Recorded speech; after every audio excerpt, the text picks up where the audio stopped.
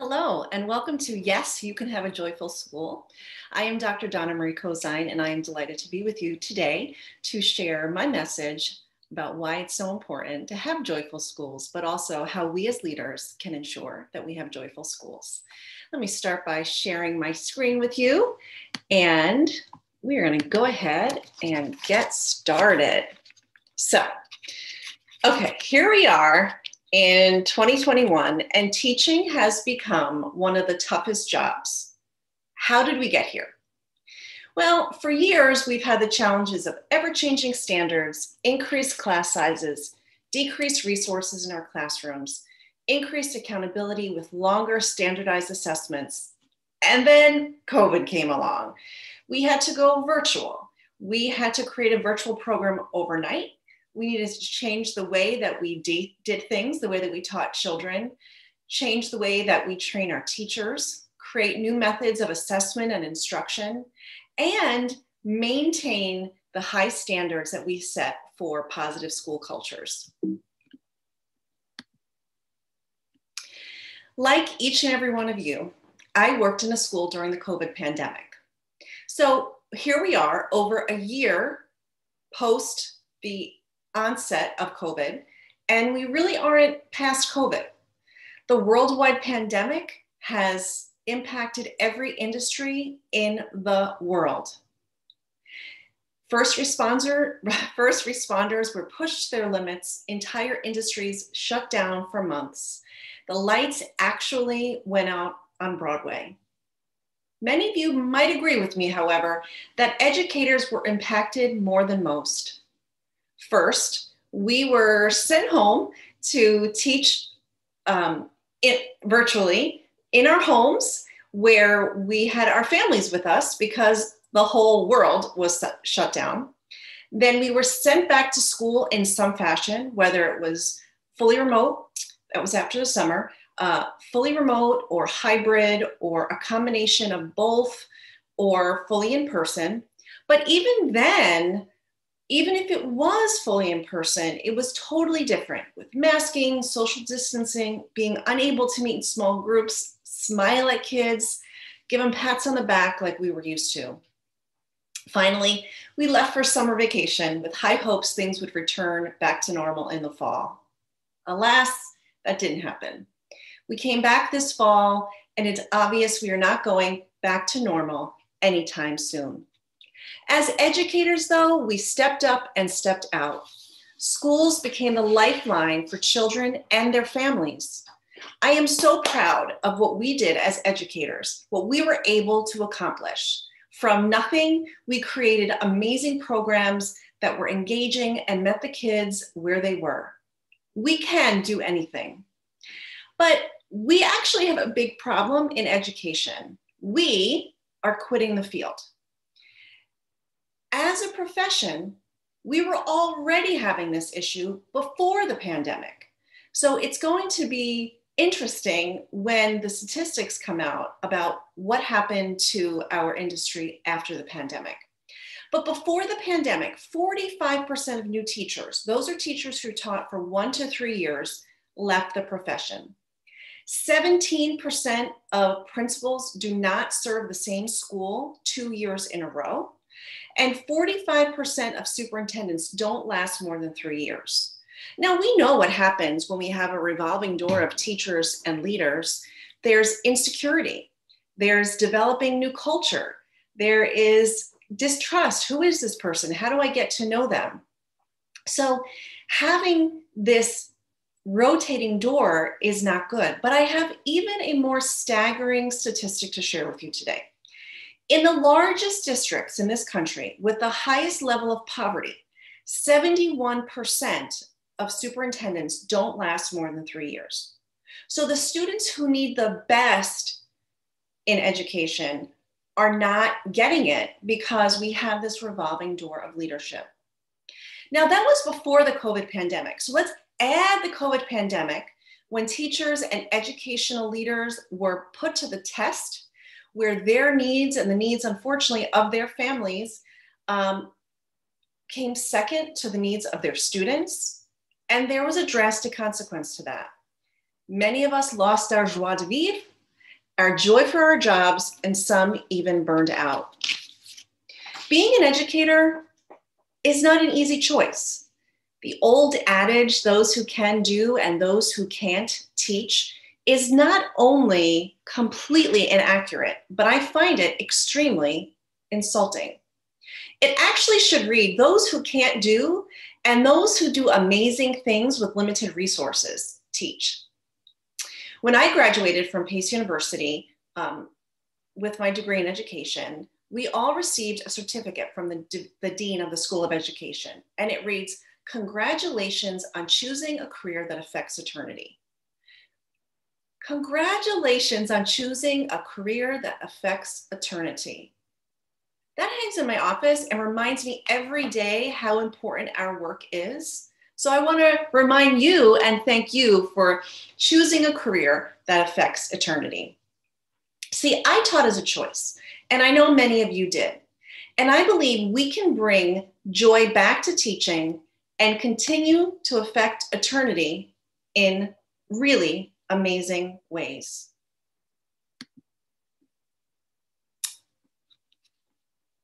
I'm a little behind in my slides, I apologize. So I am the founder and former CEO of Renaissance Academy Charter School of the Arts, a school that was called Joyful. It was described as a joyful place to learn. As a matter of fact, visitor after visitor remark that it just feels different when you walk through the doors into that building. When the pandemic hit, like every other school in the world, we had to pivot everything. And I am proud to say that children left on a Friday with all intentions of coming back to school on Monday. And when our governor shut our school down Sunday, shut all the schools in New York down, we were able to provide a virtual program at 8:30 a.m. Not one single moment of instruction was lost. What's more, we were able to maintain our joyful connections to our community, and we were able to continue to nurture our joyful school culture for which we were known. Sadly, that wasn't the case for all schools. I am here to tell you that it is possible to get the joy you felt as an educator back. We can do this. In the middle of the pandemic, I took the time to dig deep and figure it out, to tackle what makes joyful schools and to just compile it. I wrote and published my second book, Happy Teachers, Joyful Students, Engaged Parents, a plan for building a school community that works. I wrote the steps out and I created the School Joy Method because we have to bring joy back. We cannot afford to lose it. Do you remember the first time you rode your bike by yourself? Okay, I was probably older than most of you, not so great in the occupational therapy areas or whatever they're called, finding gross motor skills, but I never did. Look, Ma, no hands, but I remember that feeling. Do you remember that feeling of pure exhilaration and joy? It's possible to have that feeling in your life again. That's what we can't afford to lose. We have to build joyful schools, brick by brick, if we have to. It doesn't have to be hard. The blueprint for joyful schools actually has 3 parts. The first part is the foundation, and that's your mindset. If you expect the joy and you focus on the joy, you have the right mindset to create a joyful school. Henri J.M. Nguyen said, "Joy does not simply happen to us. We have to choose joy and keep choosing it every day." And I don't know if you've noticed, if you do some shopping and you go to places like TJ Maxx or Big Lots or all those home stores, I always see things that say, choose joy, or I choose joy. It truly is a choice.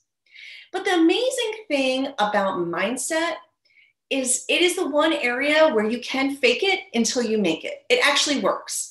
Research shows if you focus on negative experiences or negative stimuli, you will be negative. So focus on the joy. Focus on the joyful mindset to look at everything as an opportunity. An integral part of expecting joy is setting high expectations. Setting high expectations for students, high expectations for staff, high expectations for instruction, and high expectations for yourself. Expect joy and expect the very best from all you serve. The second part is the supporting structures, the walls, the things we see both inside and outside of the building. We, as leaders and educators, we must see the joy. Russell Nelson said, the joy we feel has little to do with the circumstances of our lives and everything to do with the focus of our lives. And if you think about that, if you look at like the St. Jude's commercials, right, where they show these children who are battling cancer and they're showing good things that are going on in the children's life because of the hospital, and the children are smiling and laughing and being loved by their families. They are not focused on the circumstances, they're focusing on the good things that are happening. So when we opened the doors of our school 2 weeks before, when we were scheduled to open our doors, we didn't have a building. And then voila, we found a building. And when we got into the building, we also found out that we were the proud owners of 110 filing cabinets, a lot of desks and chairs, a couple tables. But what we didn't have literally were walls. The school was a school without walls when the schools were built in those open concept schools. So like the gritty school that we were becoming, we literally built walls out of those filing cabinets. We had 55,000 square feet of building space with only 2 usable classrooms. The rest were wide open spaces that we called the hangar, because it was like you could put an airplane in there. So we built walls physically, but as leaders, we need to see those walls. We need to see the joy. So see your teachers where they are. Offer support. One time, it was report card time, and a certain teacher did not have his grades in on time. And I thought to myself, man, he doesn't have his grades in on time. It's going to slow everything down. And I thought, how can I handle this? And I said, well, you know what? I'm not going to see this as an opportunity to be down on him or to scold him. I'm going to see this as an opportunity to give support. And I went to him, and let's say his name was Jim. And I said, Jim, I noticed that you didn't have your report cards in, your comments in. I need to review them. Everyone else, hit the deadline and you didn't. Is something going on? And he said, sorry, DMC, I just couldn't get to it, or I didn't finish it up. So I said, okay, well, I see that we have 2 options. So the first option is I'm happy to cover your class for 45 minutes so you can finish your comments so we can get the report cards going. Or do you feel you can do it on your prep period? And he was like, oh, DMC, I'll do it in my prep period, no problem. Just give me until 2 o'clock. So I was like, okay, no problem. I offered the support that he needed, and that made him feel good. That did not make him feel negative. And that situation, which could have had negative consequences on our relationship or how he felt about things, turned into an opportunity for me to give him support and grow that joyful culture. The other thing you need to see, or with the people that you see, are healthy relationships. Support your teachers, challenge your students, engage your parents. Sometimes you do have to go the extra mile to build and grow those healthy relationships. Go into the community. Be present in the lives of your students and their families. Conduct home visits. Support the causes that are important to them. Finally, the last part of, yes, you can have a joyful school, is the roof that is over everything and sheltering everyone from the storm. And that, my friends, is you. You have to be the joy. Since you get more joy, let me backtrack for a second. Eleanor Roosevelt said, since you get more joy out of giving joy to others, you should put a good deal of thought into the happiness that you are able to give. Consistently lead by example. When faced with an issue or with a problem, look at it as an opportunity to rise to the challenge. Funny story about my face, and I tell people about this all the time. When I was a principal for the first time, or maybe even when I was an assistant principal, I would walk around the building with like this face. And I wasn't unhappy. I was just pensive. I was always walking around thinking, what am I doing? What's next? Yada, yada, yada. And what people would say is, what's the matter with Donna Marie? Is she angry? Is she upset? What's going on with Dr. Cozine? And people would say, Dr. Cozine, are you okay? I'd be like, I'm fine. I'm thinking. What I realized was I was not putting out positive energy. I wasn't putting out joy. And then I wasn't helping create that joyful environment.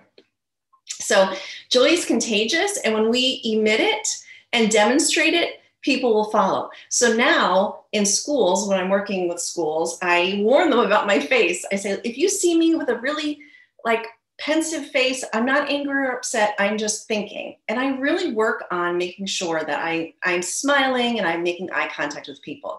Because as a leader, regardless of what position you're in, people are looking at you and watching you at all times, good, bad, or indifferent, unfortunately.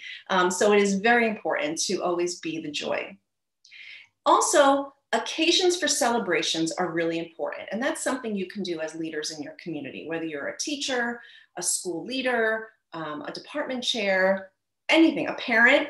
Create occasions for celebrations, shout outs, academic pep rallies, contests, birthdays, and even celebrating accomplishments outside of school. We had a young man who was an amateur boxer. I think it was like he was in the 4th or 5th grade, and he won the state title. And he got one of those big gold belts and all of those things. And I had heard about it. And we highlighted him at school. We went on the announcements and we told everybody about it. And he had his belt and he was showing his friends, and just really being happy and joyful for the accomplishments of others and celebrating everything you can in the school will help bring the joy. See, our schools are not that far gone. Some are in disrepair, but they are still standing. We can save the teachers who are there now, and we can build better places for the teachers in the future. Marianne Williamson says, joy is something that we choose. Joy is what happens to us when we allow ourselves to recognize how good things really are. Always look and say, hey, things are really good right now. There are often obstacles, but don't think of obstacles as blocks. Think of them as opportunities to be joyful. We can build joyful schools, whether we're building them brand new or we're doing renovations. We don't need to demolish the ones we have. Maybe your school simply needs a new addition. There was a time when I personally had to do my own renovation. And the story I'm going to tell you here is when is about the change in me when I chose to focus on the joy of creating and running Renaissance Academy Charter School of the Arts. People who knew me that first year, they laugh at how I was. They reminisce that I was so pensive all the time, running around like my hair was literally on fire. And I was burning the candle at both ends. They're right, I was. The problem was that I was focusing on the little things and not what caused me to start this amazing school. I was looking at this thing that was going wrong and that thing that was going wrong and that thing that was going wrong. And when I shifted my paradigm back to focusing on this joyful school that I promised I would create, it all changed. I became more grounded. I was able to make decisions more quickly. I did not overreact to problems. And I truly, truly was able to hear my stakeholders and respond in a way that honored their needs. So the 3 steps are expect the joy, see the joy, and be the joy. When you leave here today, I have a challenge for you. I want you to do one thing. I want you to expect the joy in whatever happens today. Just one thing. When you're faced with a situation, I want you to imagine that the situation ends in joy. What will that look like? What will that feel like for you? What will that look like for others? This, my friends, is how we start to build joyful schools. Thank you for your time and attention today, but especially for your commitment to recapturing your own joy and that of your school community.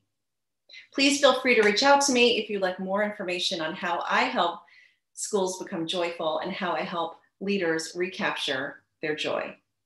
Thank you for attending.